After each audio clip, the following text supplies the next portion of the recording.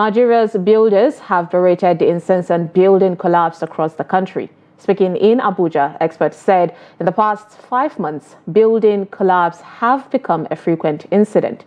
They said the latest was in the Lokogoma axis of the Federal Capital Territory, where part of a building under construction collapsed on Wednesday, July 24th.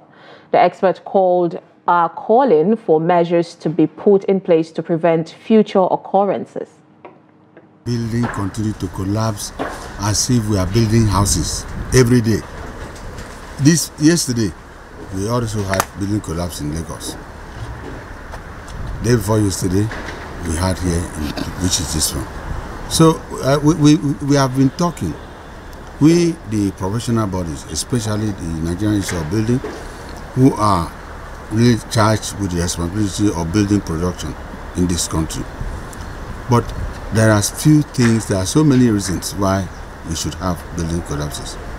Number one, lack of adherence to building regulations. Two, employment of quacks. As it is, mere looking at it, the quality of one is very poor. Also, we have to think about the enactment. You see, in the country, we have a law.